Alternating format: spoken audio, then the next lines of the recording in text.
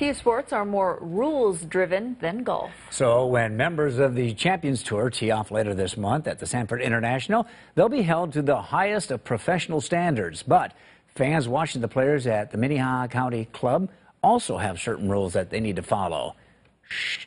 Perry Groten takes some lessons in golf course etiquette in tonight's Eye on KELOLAND.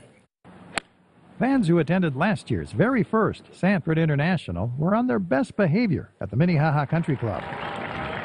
Everybody for a first-year event did a really great job by understanding the rules and regulations of a regular golf tournament. And organizers expect fans will be equally respectful of the rules during this year's tournament. We know that sometimes people won't be quiet, but we just ask that they try their best to abide by what the marshals are telling them to do. Marshals are posted at each of the 18 holes to ensure that everyone in the gallery minds their T's and Q's. Mistakenly, people sometimes will yell or be talking when somebody's getting ready to hit, sometimes on an adjacent hole. So we have to be aware of not only our hole, but holes around us, too. Quieting the crowd is usually just a simple matter of holding up a sign. But once a player makes a shot, fans can give their full-throated approval. The more creative the cheer, the better. They'll make a Chewbacca sound. I've heard that one before. Surprisingly, I don't know why. I don't make that up. Cheering is accompanied by the subdued golf clap. Now show me the proper technique as far as doing a golf clap.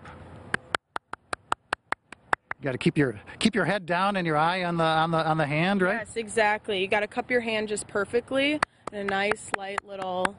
You got other people playing on the golf course. You can't be a disrupting play on a different hole. That's why the hushed tones of the golf voice are also encouraged. Every once in a while, a golfer, even a professional, will hit an errant shot that veers off the fairway and toward the crowd. So when you hear 4, you need to duck and protect yourself. If you get hit in the body, it's one thing, but if you get hit in the face or the head, I can't imagine that would feel too good. The Sanford International is recruiting even more volunteers to help with crowd control at this year's tournament to prevent spectators from making spectacles of themselves. With Eye on KELOLAND, I'm Perry Groten.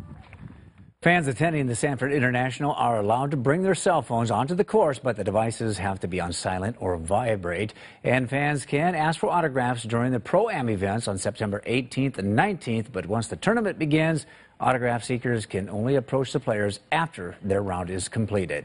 And you can watch our special coverage of the tournament on this week's Inside KELOLAND, as well as our sports special at 6:30 Monday night. And even if you don't like golf, it is an interesting thing to see. It looks like it's like a big fanfare. It's a big event. Big event, yeah. Definitely worth checking out. Well.